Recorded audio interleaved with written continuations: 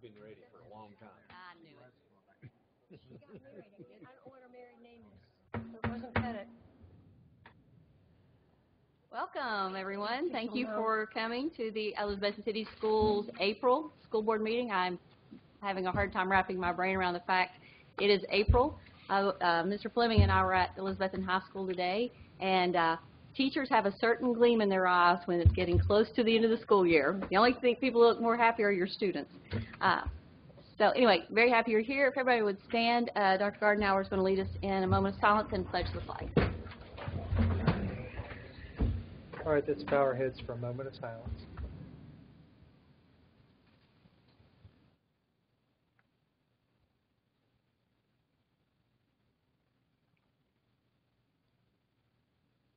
Thank you. Attention, salute, pledge. I pledge allegiance to the flag of the United States of America and to the republic for which it stands, one nation, under God, indivisible, with liberty and justice for all. Thank you.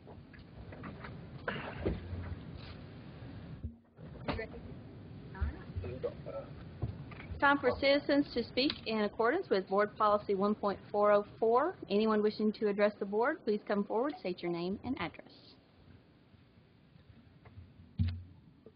Seeing none, it's time to move to approve the consent and regular agenda. Can I get a motion to approve? Motion to approve. Thank you. Can I have a second? Second. Thank you. Any questions or comments on the agenda? Okay. Item on the floor is to approve consent and regular agenda. All those in favor, please say aye. Aye. All opposed? Thank you.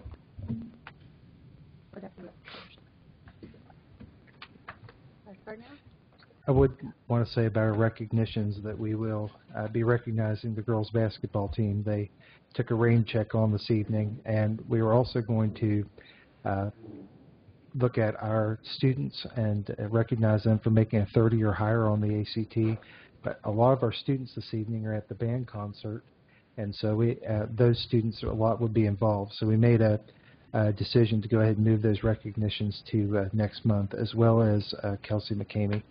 We did want to say one thing about Mr. Harvell, who has passed here recently. He was a fine gentleman, principal at the high school, fine community member. I've spent some time this week reading a book of his that he wrote, and Miss Armstrong brought by for me, and so we just didn't want to let this evening go without saying something positive about that and the fact that we're thinking about their family. And also Greg Pierce was a brother of one of our faculty members who had passed this week. He also graduated. We were in school with him as well. So. Okay. So here's that. I would recommend Dr. Harville's book for all of us. It's a wonderful story, amazing story. It really is. Yeah. Okay. I wanted to say thank you to the board, number one, to start the superintendent update, for sending me the TSBA training. I went to an employment law seminar. It was very helpful. They went over EEOC complaints. They talked a lot about what we're needing to look forward to as far as licensure and loopholes in employment law, and so we're trying to look at that in light of how we do FMLA and other issues. So it was very helpful. So thanks for the opportunity to go to that. Wanted to mention this evening that our 3% goals that we've had all year that we've been communicating to staff, we received our most recent benchmarks. Miss Marcia Taylor and Anna Hurley are helping us with that, as well as Libby Post, and we are really moving forward. We've had teachers make as much as 13% points gain from where they were. We've had some teachers make 1 or 2 points, but we're working on our weak areas and we're accentuating our strong areas. But overall, I think that we're going to get close to meeting that. So we're very enthused by our benchmark scores. I want to give you an update on the music room, band room. We are right now in the process of value engineering. We've been through that process now for a period of time. We looked at the controlled estimates, and we were poised to start moving forward with that. We felt that we're ready to go, but we've taken a little different approach. We've looked at saying, okay, we have controlled estimates. We wanted to make sure that we were able to come in close to budget before we started anything. And we're getting closer to that. We're getting to the point where we're ready to put it out for bid. I know we've been talking about that for the last several months, but we feel that we are now have a project that we can move forward with. And so we're happy to do that. And we talked with the construction company today, GRC, and we also talked with Mr. Weems late this afternoon. And they feel that we're almost ready to get ready and do that. So we're very excited about the possibility of moving forward that with Phase 1, which will be the new construction, and Phase 2, which will be the classroom renovation. We will be looking at those numbers, and when we bring something to the board, it's going to be a realistic view of what we're going to be able to complete, and then look at the time frame with which we're going to be able to move forward. So, and when we do bring that, we hope it's going to be very close to what we're going to be able to complete. Mr. Van Huss prepared some packets for you on fundraising, and you probably pick those up on your way out this evening. Our fundraising efforts have gone very well. I'm glad to see Mr. Taylor here this evening because he's one of our visits that we've made, and it was a very positive visit with him. And we're trying to make sure that we talk to a lot of the people in the community to make sure that they have a part to be a part of this community project. And we feel like this will be a big draw for people for 70 or 100 years. And so, but he's just an example of someone. We thank for him for being here this evening. But we have talked to lots of different businesses and individuals this week, especially I've had several visits. But Mr. Van Huss and I have been beating the concrete and beating the pavement, getting out and taking those materials to people. But in the public this evening, if you have any questions about our fundraising efforts or you want to make a donation to the stadium or the music room, band room project, we would love to have you come and sit with us and talk about what we're doing. We think it's really special. So, but we're happy about that. I sent to all the board members the copier information to give you an update on where we are. My recommendation at this point will be that we probably move ahead with our T.A. Duggar copiers.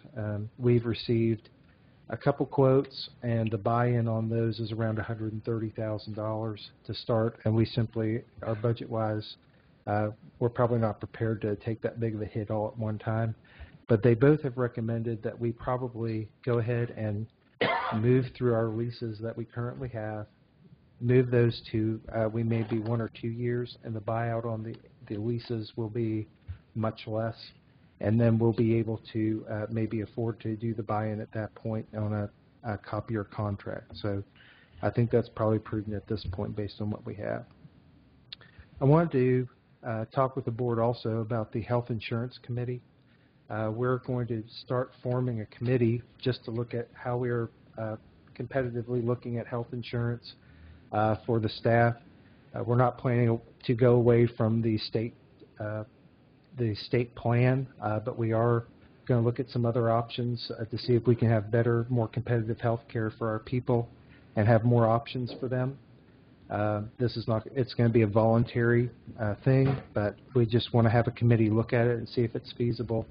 And so Ms. Wilson is going to help me, and we're going to try to find different people to serve on the committee that are in lots of different situations in life, different, you know, maybe some have children, some do not, and that type of thing, to make sure that we have that. So we'll be forming that committee, and we hope to have some options maybe for this coming school year. So we talked about that yesterday and met with an insurance provider about some different opportunities there. Lastly, I know this is a long list tonight, but lastly, we have brought before the board telemedicine, and it looked to be a very good program. We felt that as it was advertised at the beginning, we felt that it was a very good opportunity for our children. We received an MOU, and we've been working with our attorney over the last 2 weeks trying to hammer out some of the details. What's an MOU? it's a memorandum of understanding between the two parties. What Ms. Owen has told us is that by us becoming an entity with health care, we would have to abide by all the rules and regulations as a normal health care provider would. So if you can imagine, if we had a health care organization like Mountain States Health Alliance, we would have to follow everything, have our staff trained and prepped the same way. It's not really the same as what we were sold in the beginning. So she feels the MOU at this point is restrictive to the point that we would have to carry a large amount of liability insurance and malpractice insurance to be able to do it, and it would be cost prohibitive for us. And so she felt in working on that also we would be in a dual party or tri-party employment situation where we would not have control possibly over the situation if something went wrong. It also had a binding arbitration agreement, which means that we would have to go to Memphis to be in a binding arbitration if there was an issue or a complaint that was made or a grievance.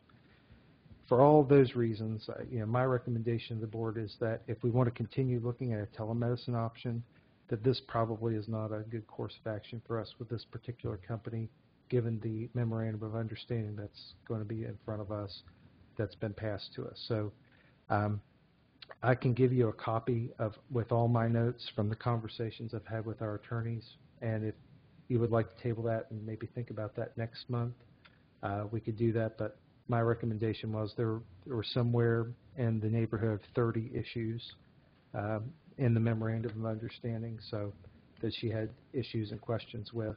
She did speak with the telemedicine company, and I told her to please wait until I felt the board was informed before we could look at moving forward. So you're welcome to look at that, and we could talk about this month and look at that for next month if you'd like to. So, Are there other local districts that are involved in this that you could talk to? there are local districts as far as Carter County is involved. Okay. I do not know what advice they've sought from their attorney or their comfort level with that, but I just felt that just the malpractice insurance and that type of thing alone was going to be cost prohibitive. But I think there probably are other companies that do it, and I'm willing to research and try to see if there are any other opportunities out there if you would like me to. For clarification, Ms. Peters, we believe that the memorandum of understanding that Carter County entered to was with the original company where we had the presentation.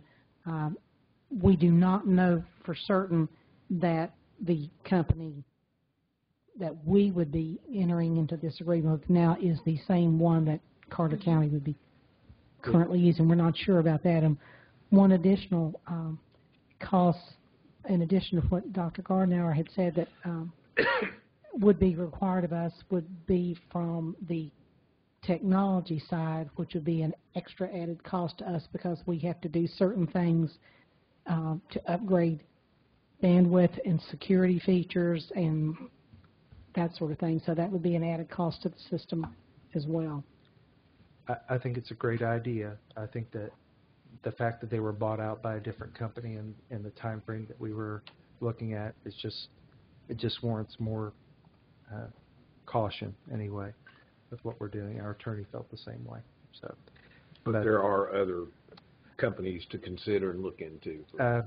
Ms. Owen has worked on other memorandum of understandings that are with Williamson County and others in Tennessee, and they do have one memorandums of understanding that are more in line with what I think that the first company had. That's far less restrictive, and they really take a lot more of the ownership with the actual running of the clinic and those types of things, and does not require them to carry the same amount of insurance. So I think that could be an avenue for us to get started and look other places. All right, are we ready for the personnel update? New hire, Jessica Hayes, EHS science teacher, effective 3/26/15. Joshua Smith, lifeguard and community involvement program, effective 4/4/14. Rachel Smith, interim West Side first grade teacher, effective 4/20/15. William Ryder, interim TA Duggar social studies teacher, effective 4/6/15. Resignation, Angie Barker, TA Duggar, head volleyball coach, effective 3/17/15. Faith Stewart, substitute ESP childcare worker, effective 3/26/15. Logan Baker, EHS part-time assistant to the teacher, effective 5/22/14. Laura Beth Fair, Westside teacher, effective 5/25/15. Andrew Googe, TA Duggar, effective effective 5/25/15. Leave of absence, Deanne Bradshaw, extension from 3/18/15 to 5/21/15. Cheryl Pitts, Westside guidance counselor, from 3/27/15 to 4/10/15. Andrew Andes, Eastside assistant to the teacher, effective 4/13/15 to 4/30/15. Evie LaFollette, EHS teacher, from 4/20/15 to 5/25/15. Retirement, Serena Little, EHS librarian, effective 5/26/15. Ann Rogers, EHS counselor, effective 6/30/15. Dismissal, Jacqueline Edmondson, substitute bus driver, effective 3/18/15. Azure Googe, TA Duggar assistant to the teacher, effective 3/24/15. Joyce McGrath, EHS custodian, effective 4/8/15. And that's all I have. Thank you. Any reports by any board members or staff? Anybody go anywhere interesting? Can, just to go back and clarify something from your report, can we get a regular update on the fundraising effort? I'm not saying a formal presentation in the meeting, but maybe something just so we know how to comment in the public. Well, the funds that have come in have been in this range. I think that what we'll do, if you're okay with this, we will report fundraising efforts that we've actually landed. I think that if we're people that we've contacted or talked to, I think they would be, they may feel pressure if we're announcing that public. So if it's okay, if we just ones that we've received actual funding from. No, I think that'd be great. And the way we'd like to do that is when we do receive funds, we'd like to bring them right here and recognize them, in front of the camera and let them be out publicized in public. So, but if you would like to see who we visited, I sure would. I mean, I'm really not even concerned about names as much as here's where we are on the bricks, here's where we're on the, that kind of. We can certainly do that for you. No problem. Yep. Dr. Gardner, I was wondering if this was an appropriate time to talk a little bit about the report we received on the stadium, the costs. Is this an appropriate time? That's fine. Go ahead. You want me to talk to Mr. Van Huss? Come up, Mr. Van Huss. Okay. I'm just going to report on it. I was just looking through this lengthy report here, and I was wondering, we went through and approved a motion about the that's sales tax. Yes, ma'am. Are there parameters to where certain things only can be in that group, or can you enlarge that? Can you include masonry or metal or anything like that? Can you expand that? We sure can, and I think that, excuse me, GRC has tried to do that as much as they can. I think there's a whole host of lists. I don't have the list in front of me, but I think there are a whole host of things. And I think even when we originally talked about this, we thought maybe the ceiling would be about $30,000 in savings, and I think we've already exceeded that. So, yeah, we've received. I know we received several different things from General Shell, and there are a host of groups that they're doing that. They're doing everything from some plumbing equipment.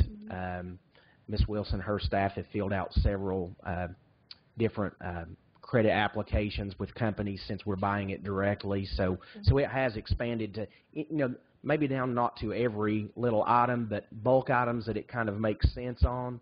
We've definitely done that. So there aren't definite parameters you can use. You can do this, but you can't do that. There aren't any parameters other than the fact that sometimes some of those items are the timing nature. Maybe they need 3 more tubes of caulk, so they run to. They may go to Lowe's to do that rather than go through the process with us. But all those large ticket items where there's, several $1,000s worth of product and or savings, then they've definitely tried to do that. The only other question I had was on page 1 of 2 on this continuation sheet. There's a couple items in here that are pretty close to budget.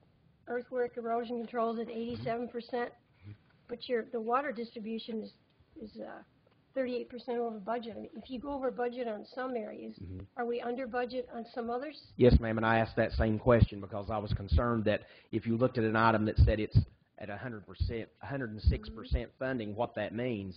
And what Mr. Weems and GRC explained to me was that just to break down the way that things have to be paid, that sometimes it'll show up in one category, but it won't show up. There'll be a deficit in another fund. So he assured me that all comes out in the wash is the way that he explained that to me. So I had that same question. So thank you very much. You're welcome. Mr. Van Ness, before you sit down, before you go to your seat, refresh my memory. We got an email about the baseball plans, future plans. Can you refresh my memory? Yes. The original proposal was to take down the light poles that were on the side of the stadium now, take those fixtures and light poles down, and then set those back up on the fields at T.A. Duggar. The issue was, as they were taking those light poles down, they are so old they really weren't in any shape to take down and put back up in that location. So we've kind of had to punt, for lack of a better word, on exactly what to do there. So the administration feels at this point in time we certainly don't want to step out and bring to the board yet another project when we have these others we're trying to complete, although we are committed to finishing that as well because that's what we said we would do.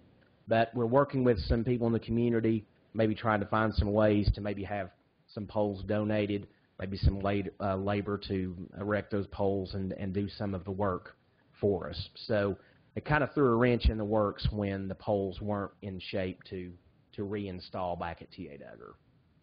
The lights are in shape, but the poles aren't. Yes, sir. And we've, in talking with Mr. Trent, when we salvaged all those items, we probably salvaged anywhere from $20,000 to $25,000 worth of light fixtures, wiring, and things like that we feel we can use again. So it was worthwhile in that aspect. We can reuse those items, and currently Mr. Weems is working with Musco Lighting, which is the company that we've purchased the lights for the stadium. They will do a free analysis on the light fixtures that we have in the fields at T.A. Duggar, and they'll give us a plan as to what would be required to put those back there. So, was there some discussion of using Joe O'Brien Field also, or? Yes, the high school has used Joe O'Brien Field for, oh gosh, I guess ever since it's been there. Yes, and so as a playing facility. Yeah, yes, sir. Right.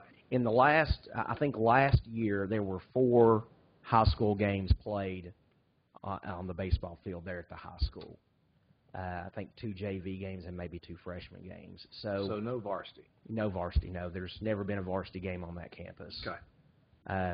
And, when we looked at, the whole idea was to keep that facility and maybe one day have something nice to maybe play a home game on. But the reality is, how much money would we have to invest to have a facility as nice as the one that's at Joe O'Brien? And it really just doesn't make financial sense to even consider that at this point in time. But Park and Rec, they've been wonderful to work with, and Coach Wilson went and spoke with them on the front end of this to make sure that they were comfortable with the playing. And of course, they had some things. They obviously want to try to limit the play because fields need time to regenerate and do things like that. So they've spoken with the baseball coaches, and there's a partnership there is the best way to describe that on the appropriate use of that facility as well. Okay.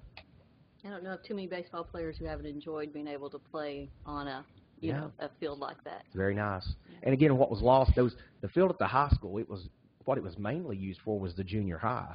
And since we have a field there now, for all practical purposes, there was really no use for that field there, other than there was a summer league that played there, but we're allowing them to play at the field at T.A. Duggar. It will hamper them because there's a potential we won't have lights there this summer.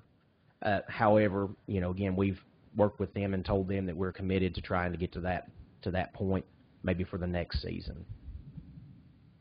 Thank you. You're welcome. Well, please tell Mr. Trent again, thank you for from all the seniors who swim at the pool that you Yes. raise the water temperature of the pool. They're coming back now. Yes, thank you. Anybody else? All right, let's move to the regular agenda. First item is to approve the affiliate agreement between East Tennessee State University and Elizabethton City Schools for a term of 1 year, commencing on July 31st, 2015, and shall automatically renew for 4 additional 1-year periods for a maximum of 5 years. Can I get a motion to approve? So moved. Thank you. Can I have a second? Second. We are so very fortunate to have East Tennessee State University in our backyard, and they do supply student teachers and intern teachers to us, and we're just very excited that we get to do it for much longer. We're very fortunate to have a feeding, they feed into our school system and come, and we get an opportunity to look at those teachers as a possibility for staff decisions in the future. So we certainly would hope that you would approve this for us. Do I have any questions? All right. Item on the floor is to approve interim affiliate agreement between East Tennessee State University and Elizabethton City Schools for a term of 1 year, commencing on July 31st, 2015, and shall automatically renew for 4 additional 1-year periods for a maximum of 5 years. All those in favor, please say aye.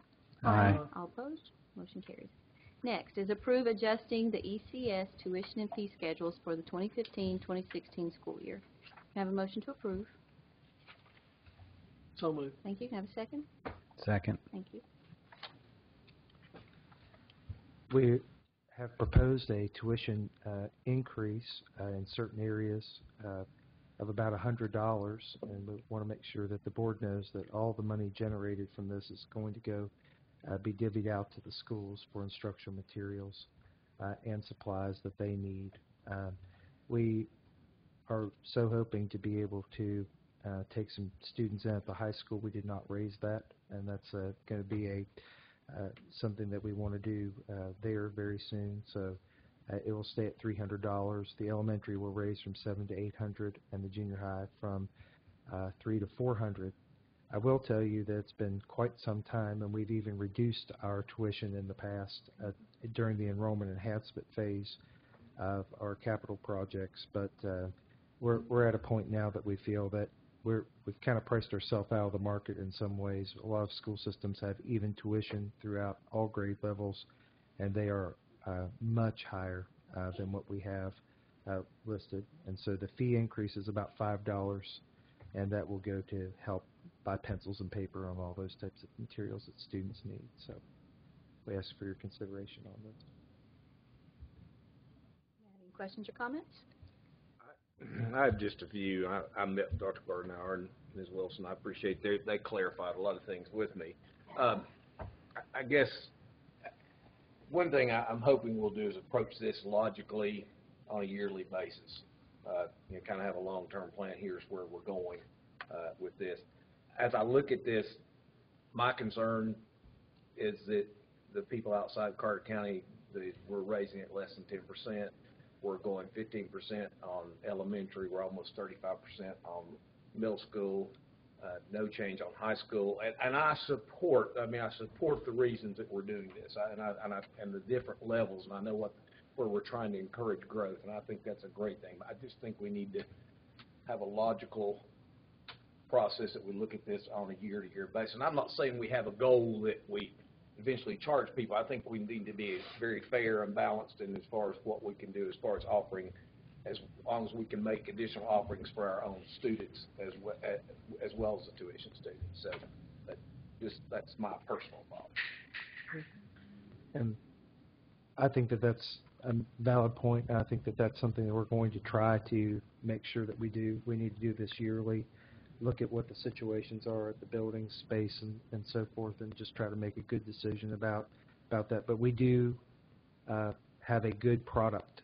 We do have excellent teachers, and we do produce great students, and we need to make sure that our fees are commensurate with what we're doing. So I'd be very happy to look at those year to year. I know it's always really nice when you talk to families that have chosen to put their child in our system and they feel like it is money well spent. So I did it for years until when Abby was in school, and when Maggie was coming along, they couldn't take any additional kindergarten students. So, you know, we sold our house and moved into the city limits. But it is, you know, this is important for families, but you know, we haven't done this in a very, very long time. I agree with Tyler that Elizabethton has a wonderful product to offer, but there comes a time when if you add too many students, that becomes a detriment. It seems that, you know, if you add too many students, then the quality starts to go down. So I would seriously suggest that you look at the elementary numbers this year before you offer, you know, open it up again. Because in my experience, the elementary schools are pretty full as it is now. And we're about there. We'll be at capacity no matter you know, what happens with the number of spaces we have available. But you know, we have regulations that dictate the numbers in the classroom. So I appreciate that comment, and we'll be watching it for sure. What are your fees? Are those for just the tuition-paying students, or this for all students? The fees are for all students. Yeah. All students. Do we collect that each year? We do. I mean, it's pretty well paid in. Everybody pays it. When I say everybody pays You're not it. writing your $20 check there? Yeah. It seems like that's not one that we often go after and collect, but I'm just curious. I have parents who ask me what it's for and that sort of thing, and in the past. We do use those fees go right into instructional materials, supplies, and those types of things, and we do make every effort to collect that money from parents. Yeah, I mean, it is inexpensive, you know, relatively speaking, but just curious. When we looked at some of the fee structures from other places, a lot of the, you know, I'm not going to pick on Science Hill, but we were looking at and Dobbins Bennett, but we were looking at some of the fee structures for science classes and some of the robotics classes and so forth, and we've managed to keep our fees in line.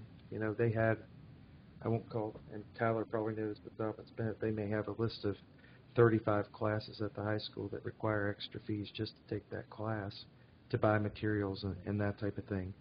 And we've done pretty well with charging what we're charging, but, you know, I think that, as Mr. Fleming here has said, we need to look at it year to year because things are not getting cheaper. You know, it's right. requiring a lot. It's about a dime a day. I just wondered if. Yeah, it's definitely reasonable. I had the same thoughts you did. You know, of course, there's the good Samaritan side of me that I always want to say, why don't we go to that, just have a voluntary donation per family. You know, you make a donation instead of saying this is the fee structure. Of course, we probably go broke, but just a thought. You But it is there's no doubt that's a voluntarily bargain. pay your taxes too, huh? Right. I thought that earlier this week, actually. It's a good week for that. Right. Okay. Well, All right, with all thank the you. windfall we had this week in the city, we might get some help there. Any other questions or comments? Okay, item on the floor is to approve adjusting the ECS tuition and fee schedules for the 2015-2016 school year. All those in favor, please say aye. Aye. Aye. All opposed? Motion carries. Last item, approved textbooks for the 2015-2016 school year in the area of mathematics. Can I get a motion to approve? So, And a second? Second. Thank you. Okay, Mr. Van House?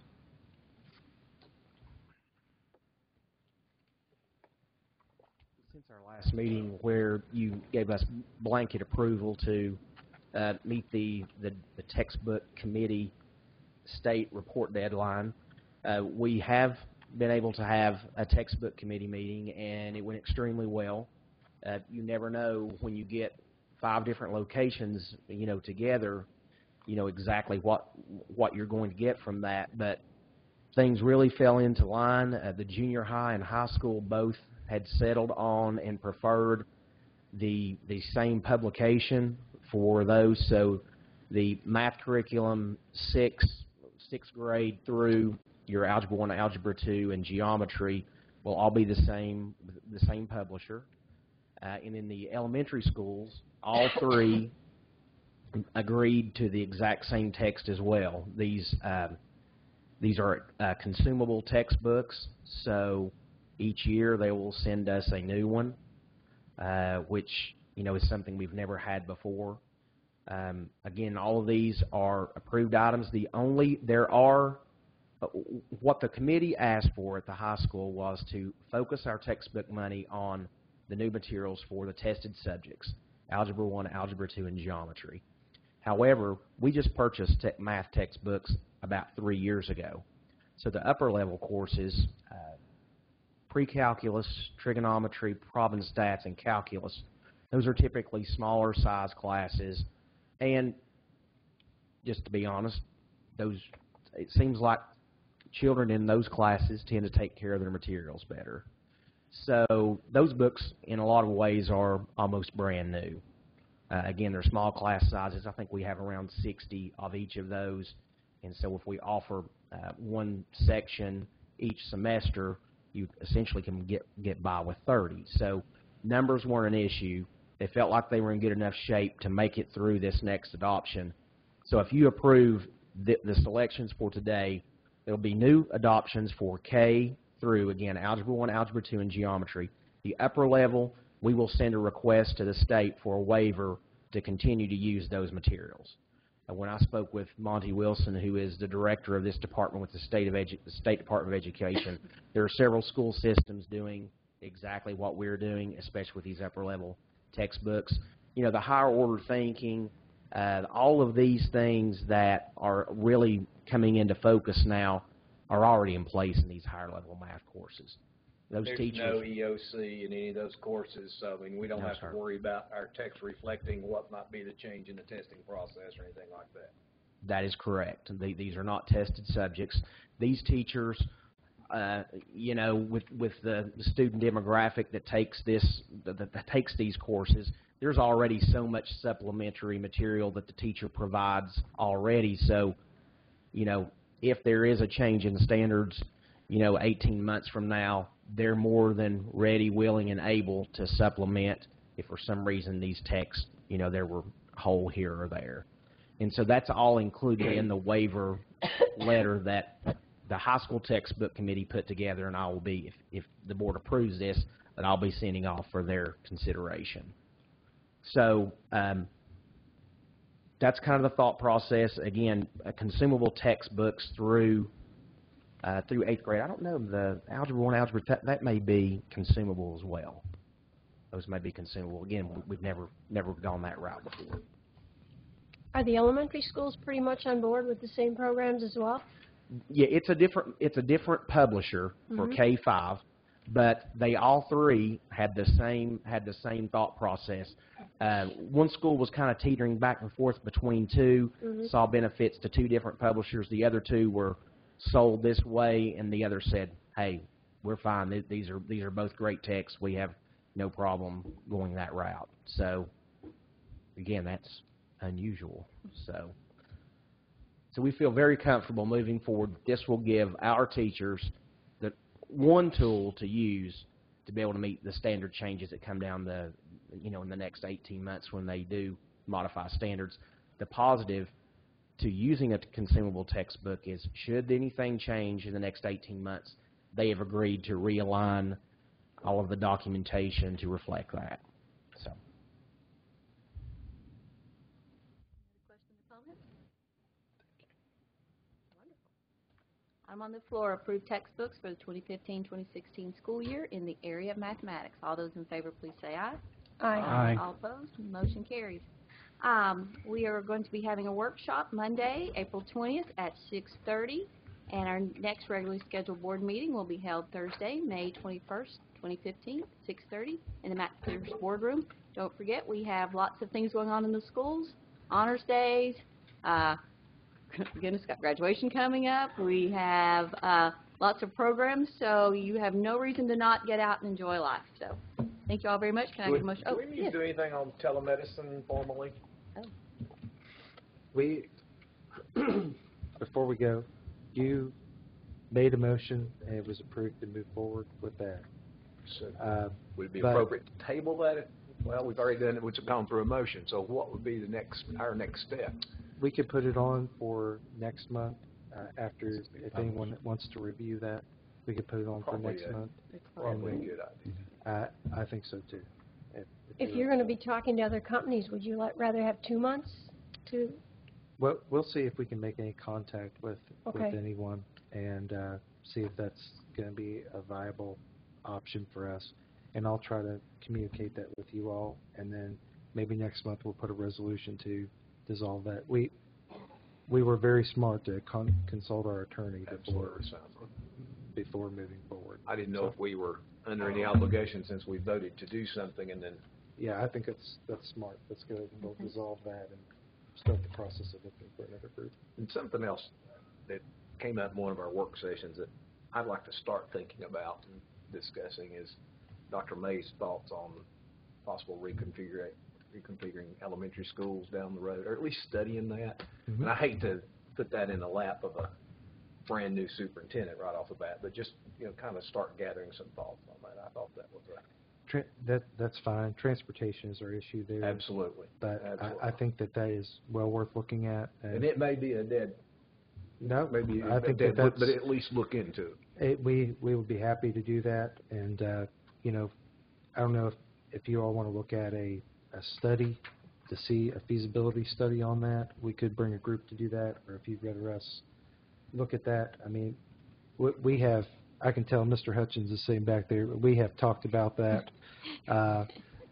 He's covering his face, but we have talked about that several times, just trying to figure out the logistics. It would increase our costs as far as the amount of buses that we'd have to have.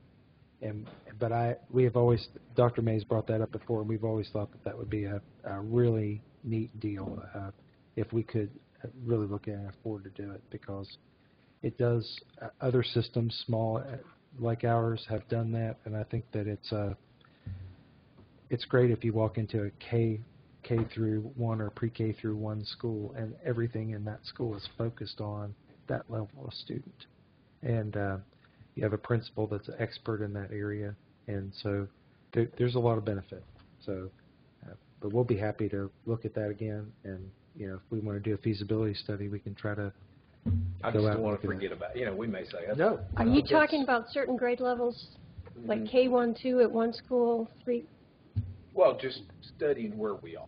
Not Just studying necessarily saying that, but Yeah. Well, I can tell you the last few years of my teaching career, I taught in a building where it was all 5th grade. The whole school was 5th grade. And there were a lot of positive things to it, but there were also a lot of negatives as well.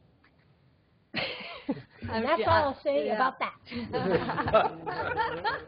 Well, on that note, can I get a motion to adjourn? So moved. And a second? second. Thank you, guys. Before I get something